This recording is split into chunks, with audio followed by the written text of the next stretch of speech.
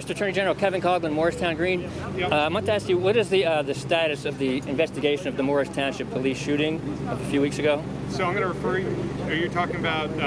Timothy O'Shea? Yep, I'm going to refer you to our Office of Public Integrity and Accountability.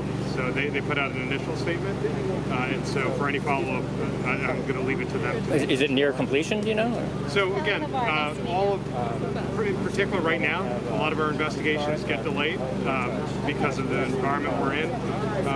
In fatal officer-involved shootings, we have to present everyone to a grand jury. There have been no grand jury sitting for at least 4 months, and there's no plan, really. There's been some talk about virtual grand juries. So unless those grand juries reconvene, it's hard for me to give you a timeline because the law requires us to present every case for a fatal officer-involved shooting to a grand jury.